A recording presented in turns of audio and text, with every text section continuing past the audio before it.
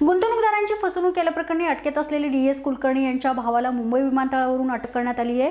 अमेरिकेला पळून जाण्याच्या तयारीत असताना ही कारवाई करण्यात आली आहे। मकरंद कुलकर्णी यांना पुणे जिल्हा सत्र न्यायालयात हजर करण्यात आलं। त्यावेळी न्यायालयाने त्यांना 17 ऑगस्टपर्यंत पोलीस कोठडी सुनावली आहे। गेल्या अनेक महिन्यांपासून गुंतवणूकदारांची फसवणूक केल्याप्रकरणी डी.एस. दाम्पत्य अटकेत आहेत। त्यांना पुणे पोलिसांनी दिल्ली येथून अटक केली होती। 2500हून अधिक गुंतवणूकदारांची 230 कोटी रुपयांची फसवणूक केल्याप्रकरणी डी.एस. आणि त्यांच्या नातेवाईकांविरोधात शिवाजीनगर पोलीस ठाण्यात गुन्हा दाखल करण्यात आला होता। दीपक कुलकर्णी हे डी.एस. कंपनीचे मॅनेजिंग डायरेक्टर आणि चेअरमन होते। 2008 आणि 2009 मध्ये त्यांनी जमीन खरेदी व्यवहारामध्ये जवळपास 184 कोटीचा अपहार केल्याबाबतचे साठी दोषारोपपत्रही दाखल करण्यात आलं। तर याच्यातला जो एक आरोपी होता मकरंद कुलकर्णी, त्यांचे भाऊ होते। तर हे इंग्लंडला जात असताना लुकआउट नोटीस दिल्यामुळे ते इंग्लंडला जात असल्याची माहिती कळाली। तात्काळ पोलीस रवाना करण्यात आले आणि पोलिसांनी लगेच त्यांना ताब्यात घेऊन आज कोर्टापुढे हजर केला।